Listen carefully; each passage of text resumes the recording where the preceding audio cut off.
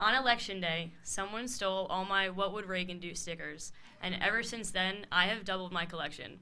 I am Kelly Heilman, and I'm a sophomore at Sewanee, the University of the South in Tennessee, and I'm a fellow for the Claire Booth Luce Policy Institute. I am sure our next speaker, as the post-presidency executive assistant to President Reagan, could really tell us what Reagan would do. I am thrilled to be here today and to have the chance to introduce Peggy Grande. She worked backstage for the president, ensuring daily engagements ran smoothly. She was the liaison between the president, the public eye, and world leaders. She's a graduate of Pepperdine University, the founder and chief operating officer of the Quiggle Group, on the volunteer faculty at the Leadership Institute, was Reagan's post-presidency photographer, is a certified consultant for the Fascination Assessment, and is the author of her new book, The President Will See You Now, My Stories and Lessons from Ronald Reagan's Final Years, which will be for sale and signing after she finishes speaking.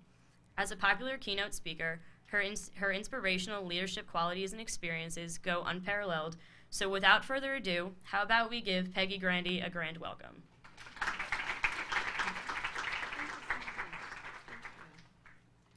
Well, what a thrill to be here today, and a fellow Californian is here, and only one, that was a very nice introduction, thank you very much for that. One title, though, that I'm most proud of is I am the proud mother of 4, so I feel like I'm right in my perfect demographic sweet spot. My girls, actually my third child, my daughter Paige, will be a freshman at GW next year. Any GW students here? Okay, I may want to connect with a few GW students, but she's very excited to be back here in the thick of things. And I hope you ladies realize how fortunate you are to be here today and to be in this beautiful place and learning from all these amazing people who have incredible experiences and incredible connections that you can tap into. I never had anything like this when I was growing up. I had to figure it out all on my own and find my own way. And so take advantage of every opportunity like this that you have. Make connections, not only with the people sitting in this room, but the people who put this together, and just realize what a gift this is to you. The sky truly is the limit for anything and everything you want to do. And it can start today, or this can be part of your journey. And I'm really honored to be here today and to be part of the program. So I will get started because I know we're a few minutes behind schedule, but I will plow through a bunch of stuff really quickly. I brought some pictures to share because, you know, it's one thing to talk about the president, it's another thing to actually see the president. I am going to talk for a little bit about my book. It's called The President Will See You Now. Has anybody written a book in here? Has anybody thought of writing a book in here or hopes to someday? It's an amazing process. I actually never thought I would write a book, but here it is. Life is funny that way. It was really an incredible process. I found writing a book to be a process of extremes. And so I sat at my computer. I wrote the book over about the course of 2 months, which is pretty quick. And I sat at my computer every day for 12 to 15 hours a day. And you have these thoughts in your head and these feelings in your heart, and they go through your fingers onto the keyboard, and they go up onto this screen, and it all seems very insulated from the world. And then eventually you get a couple of sheets of paper printed out at Kinko's or something, and you start interacting with it, and it starts looking and feeling like a book. And then one day, this arrives in the mail, and you will have the ultimate panic attack of, oh my goodness, what secrets did I tell my computer that now I have told the world? Because you don't really think about it when you're sitting talking just to your computer. But it's been an incredible journey. As an executive assistant, I found myself, the tendency was to write myself out of my own story. You're used to, as an EA, being behind the scenes and being the one who stands behind people and makes sure that they look good and that they tell their story. And as an executive assistant, it was very unnatural, I guess, for me to step up and tell my story. But my publisher told me something early on, and I hope all of you will take this in mind too. Not everybody can relate to being President of the United States, but everybody can relate to a part of your story. And so tell your story alongside whatever other story that you're telling. And I think in the pages of my book, you will find that everybody can relate to where you're at right now, to being young and green and stepping into places that seem maybe a little too big for you right now, maybe a little intimidating right now. But trust me, eventually you will find your way, you will find your footing, and you'll realize that you can be a valued contributor in a place that originally just seemed like, I don't know if I'm going to fit in here. Press on through. You can find a place there. And unfortunately for most of us, sometimes in life, things happen that we didn't expect. and that we don't want, and we have to walk through them anyway. Life brings challenge. It brings heartache. It brings crisis. And there's never a good time for a crisis, trust me. But in those moments of crisis, can we find a way to find balance in imbalance? Can we find joy even in the struggle? Can we find a way to live life cheerfully with optimism for the future, even when things are really, really tough? And those are some of the stories that I try to tell in the book. And by taking you alongside with me in the pages of the book, I want you to see this man, this remarkable man, which most of you were too young to ever know anything about his presidency or his policies. And this book is really about the person. And I want you to see him through my lens. You'll get to feel the exhilaration of meeting him for the very first time. And you'll witness the outpouring of affection from people all across the nation and around the world who loved and admired and respected this man. You'll enjoy star-studded events with celebrities and world leaders and have both humorous and very sensitive, reflective moments. You'll be in the room when the devastating news about the president's Alzheimer's diagnosis is shared with myself and with the rest of the staff. And you'll actually go into the office on that day when we had to release that sad news to the nation and to the world. You'll be in President and Mrs. Reagan's home during their private years outside of the public eye. And you'll go to the president's bedside with me in a heartbreaking moment when I had to say my own goodbye to him. But in my experiences, I hope you will find your own, and you'll realize that pain and heartache can produce growth and confidence in your ability, and that you're stronger than you ever believed you could be. I hope that you will realize that life is a beautiful circle, and even in crisis, it can end as it began, hopeful, joyful, optimistic, full of faith and love for others and in this remarkable nation, even when it's not the fairy tale ending that we all wanted. And these are some of the lessons that you'll find in the pages of this book. And what a remarkable couple of months it has been since the launch of this book. I guess I knew that the flag-waving, Reagan-loving, patriotic people of the nation would love the book. So I'm proud to have been featured in the Washington Times, the 700 Club, a bunch of Fox Business shows, American Rifleman, Conservative Book Club. But I think what I'm even more proud of is the fact that this book has been featured in People magazine and on the Today Show and the Huffington Post, and was even listed as a top must-read in Harper's Bazaar fashion magazine for women. Why all the interest, do you think? I'd like to think it's a good book, but even more than that, I think there's a longing for those Reagan-esque values of civility and of kindness and of faith and optimism and all the things that we say we value that we want so desperately to see on display in America again. And I think people are finding that in the pages of this book, and I have been so thrilled that this book's been widely received, not just on the right, but those who maybe are just curious about this man as well. So I want to take you into the pages of the book, and I want to have you meet Ronald Reagan, for the very first time as I met him. I'm going to embarrass myself, I'll tell you, but it's already in the book, so it's out there. I'm embarrassed. So I went in for my interview, and this is after my interview. Waiting in the lobby felt almost like a dream state. It was so foreign to anything I had ever done or experienced, yet somehow felt strangely familiar, as if this was all meant to be. The door nearest me suddenly swung open, and 4 Secret Service agents in suits and ties with earpieces, radios, and with guns holstered under their coats walked hurriedly toward me. Were they going to shoot me? Arrest me? Did they know who I was? Did they know what I was doing there? And then, behind the lead agent, I saw 2 older gentlemen in golf attire. Wait, was it? Could it possibly be? It was. It was the president and his golf buddy, Walter Annenberg. In all of my interview prep and planning, it had never occurred to me that I might actually meet President Reagan. I didn't know what to do, so I thought about what I would do if the flag were passing by. So I stood up straight, placing my hand over my heart, not even looking at him, staring nobly off, unthreatening, into the distance. I'm certain I looked completely ridiculous. But instead of walking past me, he walked right toward me. He looked me in the eye and extended his hand. I shook his hand and introduced myself. Well, hello, Peggy. It's nice to meet you, said the 40th President of the United States of America. I had imagined him as a 10-foot tall giant. After all, he had been a movie star, a governor, and President of the United States. He had tackled communism head on, fixed the domestic economy, and solved many of the world's problems. Yet here he was, an ordinary man, just over 6 feet tall. His hair in pictures appeared jet black, but up close I saw touches of gray, evidence of his 78 years. He was ruddy and rosy-cheeked, full of life, happiness, and vitality. His smile was more asymmetrical than I had noticed in photos, and it was perfect in its imperfect way. And those eyes, a wonderful, bright, true blue, and carrying so much joy. He was gone as quickly as he appeared, taking all the people, the energy, and the aura of power and importance with him. The office was suddenly eerily still.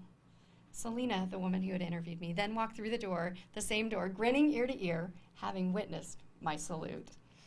"You should have warned me," I said, still trembling inside. She said, "It's pretty incredible meeting him for the first time, isn't it? It's much better, though, to meet him the way you did." And though I felt I had horribly embarrassed myself, I had to agree. She then handed me parking validation stickers, which you need in California. I was a college student. I wasn't sure how I was going to get my car out of the parking lot. She said, "I was going to wait to call you until tomorrow and leave you hanging in suspense for at least a while. But I already know we want you to work here with us. So can you start interning on Monday?" Yes, I could. So I held it all together until I was outside the building. I didn't know whether to shout for joy, cry, or drop to my knees in prayers of thanksgiving. I was overwhelmed by all that had just happened. I started laughing out loud. The preposterousness of it all. Me, him, this office, Fox Plaza, Avenue of the Stars. We had met. He shook my hand. And now I work for him? I didn't have any idea what Monday would hold, but I knew with confidence that my life would never be the same after that day, and in fact, had already changed.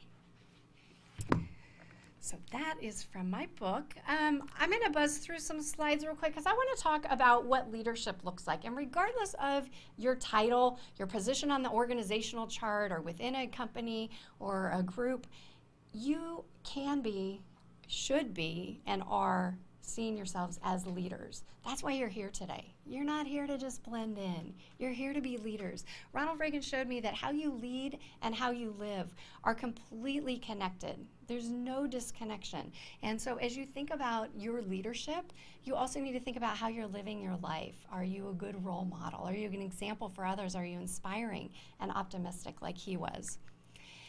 We can laugh at the hairstyles and the fashions of the 80s and 90s. It's okay. Hopefully we've evolved a little past that. But I consider myself to be one of the luckiest women in the world. If you don't know my story, I started working for Ronald Reagan in 1989, right after he left the White House and returned to Los Angeles. I worked for him for the next 10 years until 1999 when he left the public eye.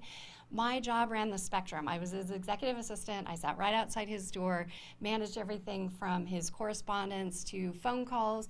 Everybody from Buckingham Palace to the White House would call, interacted with ordinary citizens who were patriotic and had written into him. My job ran the spectrum, everything from greeting people as they walked in the door. It could be a world leader, seems very important job, bring them in, introduce them to the president, take their photos, bring in their lunch, and then afterwards, I would clear the dishes. It was a really small staff. You did anything and everything you needed to do. I did really important things like making sure he had cash in his pocket when he needed to get his hair cut. The president didn't always carry cash. And made sure he had toothpaste in his bathroom when he needed to brush his teeth, you know. Really important things like that, but they were important. And then so my job completely ran the spectrum, and it was fun to go back and talk about all of those different roles in the book. We got to travel with him, and being alongside him, watching him interact with the world was always special. What I noticed about him, and I think is so crucial about a good leader, is there were not two Ronald Reagans. The people who respected and admired him in public, when they got to meet him in private, they realized he was the same person. And in fact, he may have even been a better person than they thought he was in a public persona. But I don't know how many of you have ever met like a celebrity or a star or somebody you had really looked forward to meeting. And a lot of times we've put them on a pedestal and we meet them, and sometimes aren't they a little disappointing? And you think, I kind of wish I hadn't met them because I maybe liked them more before I knew them. That was not the case with Ronald Reagan, and what a great example of somebody whose public persona and private persona were completely in sync. And as you think of your own leadership journey, is your public persona the same as your private persona? You know, as a mom, believe me, I see this all the time, and with teenagers, I have got my peanut gallery of criticism going all of the time. But it's good, and they hold me to account, and they make sure that my forward-facing persona is the same person that I am at home.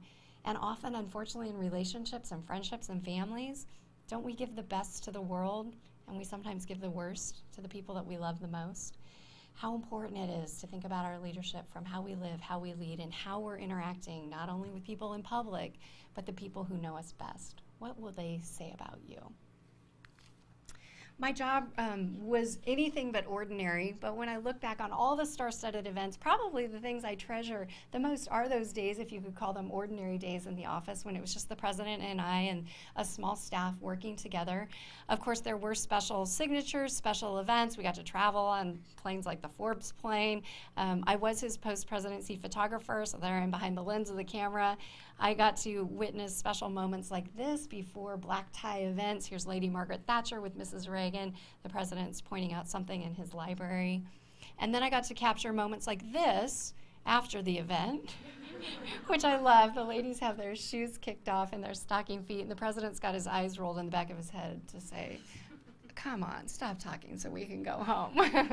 These were real people, and it was fun to catch them in those real moments. And this is one of my favorite pictures, which looks ordinary enough until you realize that I snapped this photo as soon as the elevator doors opened and Margaret Thatcher walked out. And if you look at their faces, you realize they're excited to see her. She was a friend of theirs, not just a political ally. And that's how Ronald Reagan did diplomacy. Diplomacy the Reagan way was not about rhetoric. It was all about relationships. And it wasn't just about politics. It was very personal. So post-presidency, all those years, we had people like Gorbachev come by, Prime Minister Nakasone from Japan, Helmut Kohl from Germany, Brian Mulroney from Canada, Lech Walesa from Poland. They came because they wanted to. They liked this man. They had a relationship with him.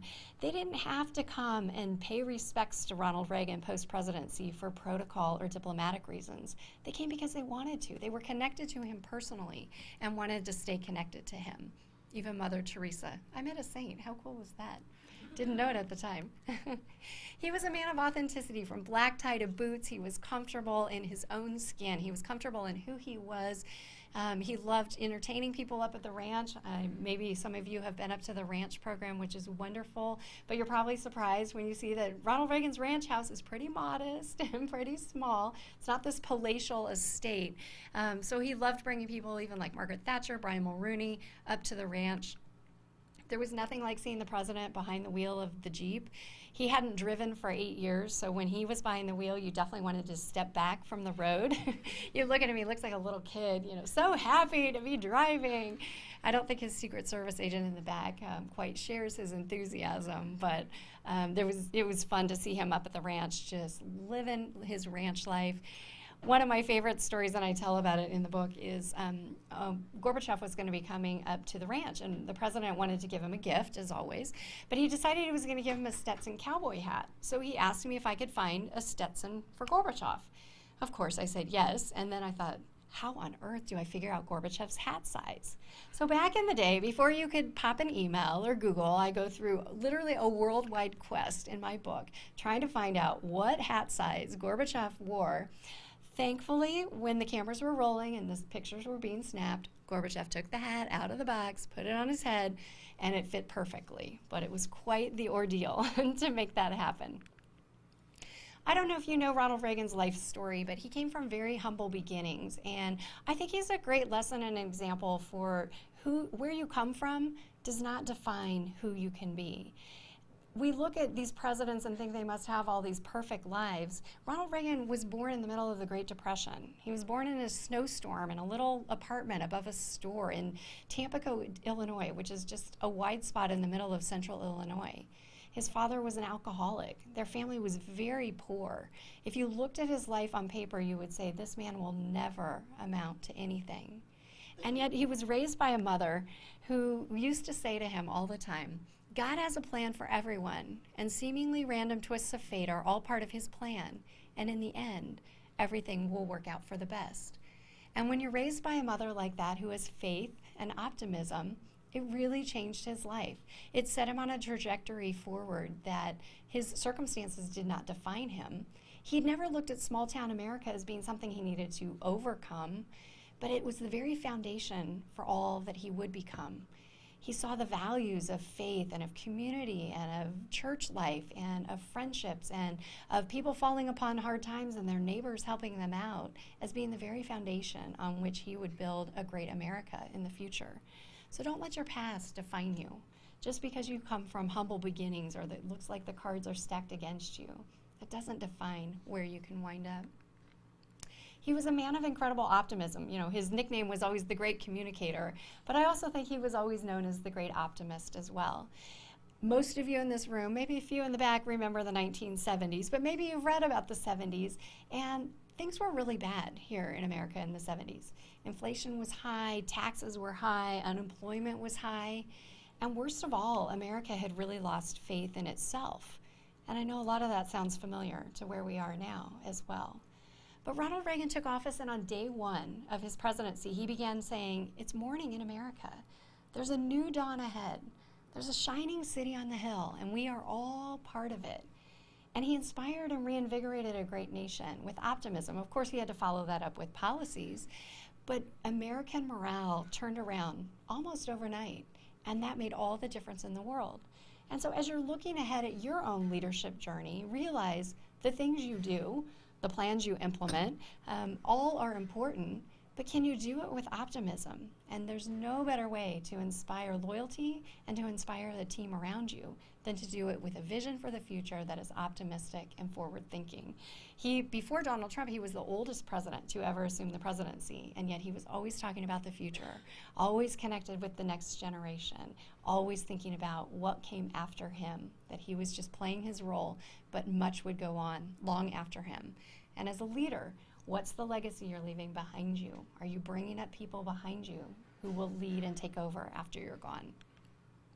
He was a man of humility, which seems odd because President of the United States, you wouldn't think he's very humble, but he was a very humble man. He kept this sign on his desk that said, "There's no limit to what a man can do and where he can go, so long as he doesn't mind who gets the credit." And I love that. It applies to women, too, even though it says man. It applies to women, too. He not only lived his life that way, he expected those of us who worked around him to live our lives that way as well. He was a man with an incredible sense of humor. He used humor to put people at ease, to break tension, sometimes to make a very poignant point that he didn't want to be confrontational about. He would use humor. It's a great skill and tactic. I'm not saying go buy a joke book, but you can take things seriously without taking yourself too seriously. And he didn't mind being the butt of his own joke and using self-deprecating humor, which is a very effective way to diffuse and kind of bring people's guard down. I used to say he would disarm people with charm, and really with kindness and a gentle spirit and a good sense of humor, you can usually soften even the harshest critic. He was a man of incredible respect, whether it was presidents that came before him or presidents that came after him. He respected the office. Politics weren't something that had to divide people. We didn't hate people back then because we disagreed. He would always look for, we may disagree on 100 things, but are there 3 things we agree upon? And let's use that as a starting point for moving forward. He had great respect for women. He talks about his mother as being the most important person in his early life. Obviously, his love story with Mrs. Reagan is so well documented. I actually write a chapter about Mrs. Reagan in my book as well. Mother Teresa, he was the first president to put a woman on the Supreme Court, something he was always very proud of. And he was a man of incredible patriotism. And you would expect that, I would think, from a president, but this was something that came from his soul. And time again, I would see him behind the scenes when people would come in and sing patriotic music or play something patriotic. And you would see this man stand up, tears welling in his eyes, singing along, tapping his toes in time. He loved this country. He loved everything it stood for, and what an honor to see this great patriot so closely. He was a man of incredible gratitude. He was grateful for the opportunity of having served as President of the United States. Here, that picture, he was receiving the Presidential Medal of Freedom from President Bush in the White House. This is on the plane on the way home. I snapped this picture, and I love it because it's a long flight home from Washington, D.C. back to L.A. So he took off his suit coat, but he left his medal on, and he wore it all the way home. And you think, here's a man who's received every trophy, every award, every certificate, you know, always gets the gold sticker, right? And yet it meant something to him. He didn't just take it off and hand it to me and say, put it in my library. He wore that medal all the way home. It meant something to him. It meant something to him that he had had the honor of representing the people of this great nation. The other thing, and I may convict some of you here, but this photo was convicting to me when I stopped and looked at it a little closer. What is he doing in this photo, if you can see? What's he doing? Writing his thank you notes, okay? Is anybody in here a crazy note writer? Oh, wow, good job, good job. So this man, by the way, had an executive assistant who would have been more than happy to write his thank you notes. But this was a man who was disciplined and grateful, and he wanted to say what he wanted to say the way he wanted to say it at that time.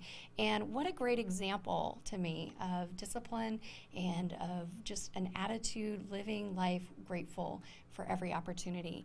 So this convicts me, and I travel quite a bit, and so I always take note cards with me, and every time I get on the plane, before sometimes we even take off, I pull out my note cards and I start writing my thank yous, because if this man can do it, I certainly can. And I would challenge those of you who are not note writers, if you try it, I want you to email me or drop me a note and tell me how it changes your life, because if you are looking to stand out in this world right now that is so saturated with social media and with emails and with technology, the one surefire way to get noticed and to be remembered is to drop a handwritten note. It takes you less than $1, and you can do it for less than 5 minutes. And we spend so much time on other aspects of our networking and our outreach, and we miss the easiest, cheapest thing. Doesn't matter what your penmanship is like. Don't use a paper ripped out, like spiral, and use a decent sheet of paper. Use your best penmanship, but nobody's going to judge your penmanship. It's not a penmanship contest. I can't tell you how often I travel and I run into people and they will say, oh my gosh, you sent me a note back, wherever. I still have it from 10 years ago or something. When's the last time you got a handwritten note? Do you remember? Do you remember what the stationery looked like? Did you judge the penmanship? I bet you remember who it came from, and I bet you remember how you felt when you received it. And I'm the queen of multitasking, but when I'm writing a note, I cannot do anything else. And so that person has my full attention for however long I write that note, and people know that. So I would challenge you, if you are not in the habit of doing that, I would definitely start doing that, and then let me know how it goes for you and how it changes your life and your career. Ronald Reagan actually for Christmas one year gave me this. It's one of the things I treasure most. It's a doodle. It's a cowboy. I like to think it's maybe a self-portrait. But one year for Christmas, he brought this to me, and this was my Christmas present. And he said, Peggy, I wanted to do something more for you, but you do all my shopping. And so I wasn't quite sure how I could do something for you without getting you involved. So he had taken pen to paper and done this doodle for me. And what a great example just of gratitude for my role in his life and for the relationship that we had. I was very appreciative. The world knew him for so many things. I knew him as a man of extreme kindness. This looks like a prom picture, but I was telling him that I had just gotten engaged to my husband, Greg. We just celebrated our 27th wedding anniversary. I got married and had 3 of my 4 kids while I was working for the president, so those were some crazy busy years.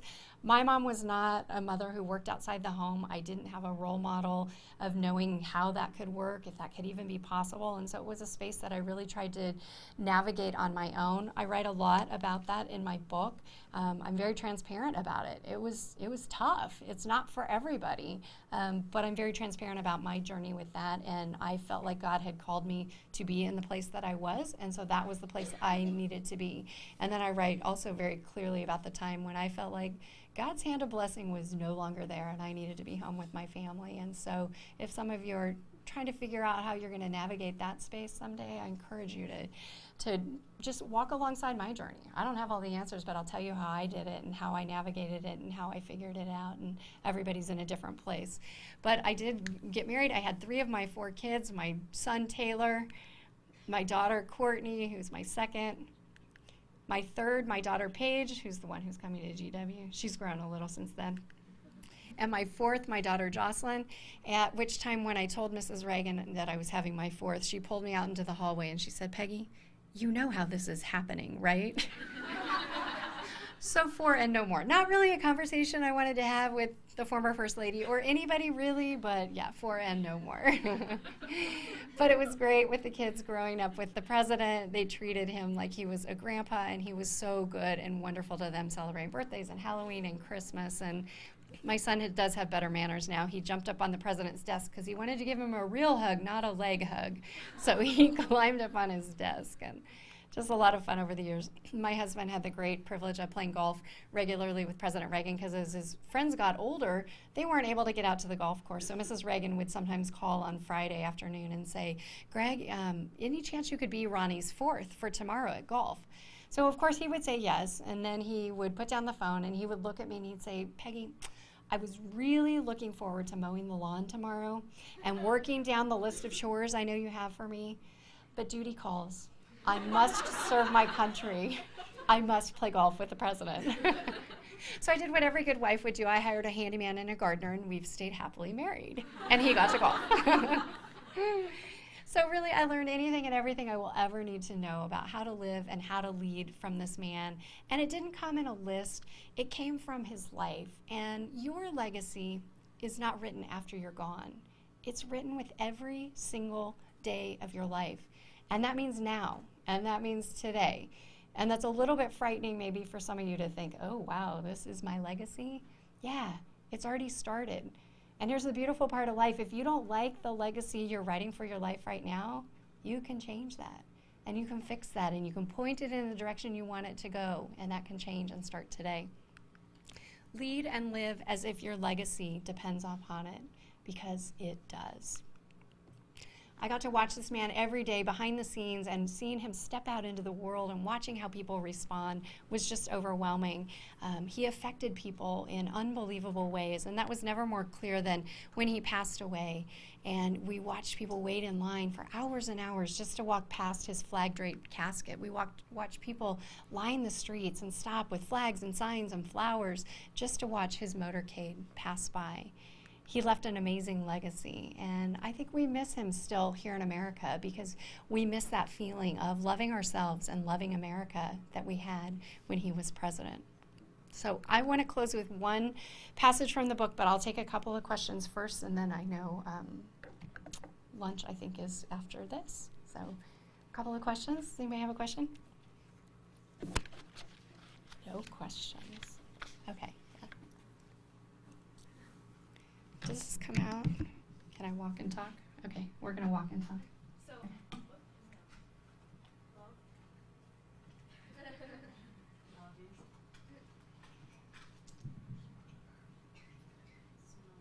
Where's the other mic? I'm sorry. Okay. It's okay. Go ahead. So my name's Kara. I'm from University of Wisconsin. And so one thing that I was wondering is, what's your favorite story of him? Because I know you have a lot, and I know, a lot of stories are really touching, but what's your favorite? So a favorite quick one, and it's not maybe a story so much as just a behavior of his. He was so sweet. So I was in my 20s when I was working for him, and he was in his 80s. And it was little things like he would reach over and hold my elbow as we would go up and down stairs. You guys probably don't even know, like that's the chivalrous thing for men to do. But just little things like that. He was so aware of my presence, and even though I worked for him, he was always very aware of me being there. He always looked out for me, made sure, one time we had a security scare, and they clear the room. And I mean, Secret Service literally grabs him and goes. And he stopped and grabbed me and made sure that I left with them. And I thought, he did not have to do that. And so he was just always very aware and appreciative and protective, I think, of me, even though it was my job to do that for him. Wisconsin, I was just there with your governor. Oh, really? You're so lucky. You have a great governor. We don't in California, but yeah. I can say that. It's true. That is not opinion. That is true. Yeah, I think there was one in the back. Who has the other mic? Okay, whoever has the other mic.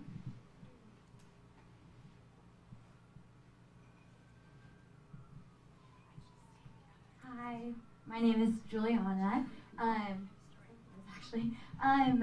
was just wondering, I know like I was raised with Nancy Reagan and President Reagan as like just the greatest thing that I've ever walked the planet. And so I was just wondering, what is a personal piece of advice, you know, like behind closed doors that he would have given you that you could kind of pass on to us? I'm sure you outlined it in your book, but just something really personal that like he kind of, not super, but like, not crazy personal, but just like something sweet that maybe he said to you and something that you've carried your life. I think the impression that he left on me, and again, he never lectured me like, here's the things you should do. I think a couple of things that he impressed upon me is there's always a better way. There's a better way to say it. There's a better way to do it. There's a better way to treat people. And so are we content with just fitting in or doing a good job? Or are we always looking, is there a nicer way to do that? And here was a man who was in a fishbowl. I mean, everybody's watching everything he does and says. There's a lot of pressure on him, and yet he was a very cheerful warrior. And I think I learned that too, that you can have optimism even in the middle of chaos. You can find joy, and you can find a sense of peace even when things seem really tumultuous. Little things like language. Instead of saying never forget, he would say always remember. Is there a better way to set up a room, to greet people, to when they're leaving, what can we give them as they depart? What are the impressions that we're leaving on people? He sometimes only had a split second to make an impression on people. I mean, I was fortunate, I got to sit outside his door every day for 10 years, but he knew that when he rode in the elevator with somebody, and they were maybe there in the elevator for 10 seconds with him, that was their one brush with him. And would he make that memorable for them? And time again, I watched him do it, and you know he had to get tired of that. But what is people's one brush with you? What's their one moment with you? And is it memorable? There's always a way to leave a positive and lasting impression, regardless of how quick. Yeah. I'll spring somewhere. My name's Lindsay. I really value what you said at the very beginning. You said my greatest position is to be a mother of four. And I think for all of us seeking a position in this field, and also valuing a future motherhood, can you talk more about the balance of your career? And it sounds like you felt like the Lord had brought you there specifically, but then also the gift of motherhood. Can you speak a little bit more about that? Absolutely. I'll say two things. First of all, you know, I don't claim to be a policy expert, but I have a voice that's valuable in the policy arena because I can tell you what those policies do to me and to my family. To our communities, to our schools, and so your life experience adds value to every arena. And so I may not know the ins and outs of every bill on the Hill, but I can tell you what that's going to do to my family. And so just realize that you have an important and valued voice in a space, even if it seems very insulated or I'm not an expert on that. I'll also kind of debunk a misnomer. I really don't like that term of work-life balance. Work-life balance. It makes you feel like, okay, I need to equal work and equal play. Well, by the time you take sleep out a few hours of the night, you're not left with much of the day. And if you're a working professional, it puts a lot of pressure on you to be balanced in time with your kids. I instead subscribe to a theory, I like to say, work-life presence. Where you are, be there fully. When I am at work, I wanted to work like a tornado so that I got everything done and I could get out the door on time, and I wanted to give the best of what I had to where I was. And then when I got home, I wanted to be a tornado of the best mom that I could possibly be in the amount of time that I had. And so even though there wasn't, sorry, mic's a little weird, there wasn't always a balance time-wise, I wanted to be balanced in my approach to both. Could I be fully present in each place and be the best of what I wanted to be and bring to each space? And so that, I think, relieved me of the pressure of needing to be everything to everybody all the time. Just can we be present rather than balanced? Maybe one more. I don't know what our timing's like. Maybe one more? No more? Okay, that's fine. Do I have time to read one quick little passage? Okay, all right. Has anybody been up to the Reagan Library? I want to read a quick passage of what it was like to go to the Reagan Library with Ronald Reagan himself. And, sorry, I have it tabbed here.